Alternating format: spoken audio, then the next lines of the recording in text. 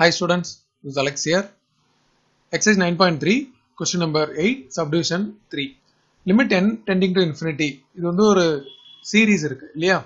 இந்த series பாத்தீங்கன்னா first term வந்து 1 by 1 into 2 இருக்கு இல்லையா?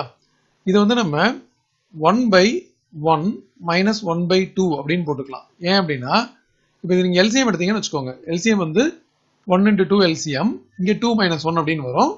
So 1 by 1 into 2 அப்படின்னு வரும். So இந்த ப்ராடக்டா இருக்கிற இந்த டேர்ம் டினாமினேட்டர் ப்ராடக்டா வச்சு ஒரு ஃபிராக்ஷன் இருக்கு, அது நம்ம இந்த மாதிரி எழுதலாம். நீங்க அடுத்து எழுதுனீங்கன்னா 1 by 2 into 3 இருக்கு இல்லையா? இது வந்து நம்ம 1 by 2 minus 1 by 3 அப்படின்னு போடலாம். ஏன் அப்படின்னா LCM வந்து 2 into 3, இங்க நியூமரேட்டர் 3 minus 2 அப்படின்னு வரும். So 1 by 2 into 3 அப்படின்னு வரும். So இப்போ நான் வந்து LHS எடுத்துட்டு இந்த ஃபர்ஸ்ட் டேர்முக்கு பதில் 1 minus 1 by 2 அப்படின்னு போட போறேன். இப்போ அடுத்த டேர்ம் பாத்தீங்கன்னா பிளஸ் 1 by 2 minus 1 by 3 அப்படின்னு போட்டாச்சு. அடுத்தது 1 by 3 minus 1 by 4 அப்படின்னு போட்டாச்சு.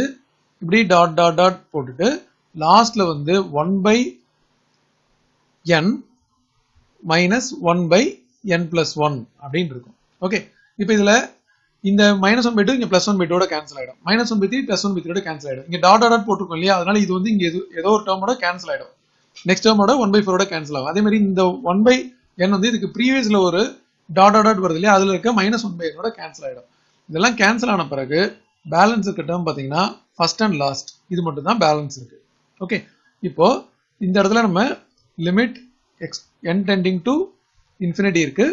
ஸோ இங்க அதே limit n tending to infinity இருக்கு. இப்போ நம்ம அப்படியே லிமிட் இன்ஃபினிட்டின்னு போட்டோம்னாலும் ஓகே தான், இல்ல எல்சிஎம் எடுத்து போட்டாலும் ஓகே தான். நான் 1 மைனஸ் இந்த இடத்துல 1 by இன்ஃபினிட்டின்னு ஆயிடும். இதை என்னோட வேல்யூ சப்ஸ்டிட்யூட் பண்ண எனிதிங் டிவைடட் பை இன்ஃபினிட்டி வந்து 1. அப்போ 1 minus sorry anything divided by infinity 0.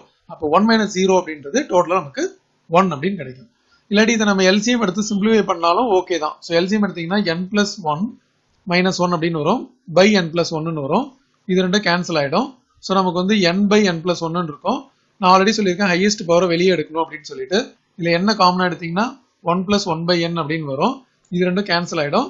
இப்போ n-க்கு இன்ஃபினிட்டின்னு போட்டீங்கன்னா இந்த இடத்துல 0 வந்துடும், அப்போ 1 அப்படின்னு வரும். ஸோ இதுக்கு நம்ம டைரக்டாவும் சப்ஸ்டிட்யூட் பண்ணலாம். ஏன்னா 1 மைனஸ் இந்த இடத்துல anything divided by infinity வந்து 0 ஆயிடுது. அப்போ டோட்டலா நமக்கு ஆன்சர் வந்து 1 minus 0 equal to 1 அப்படின்னு வந்துருச்சு.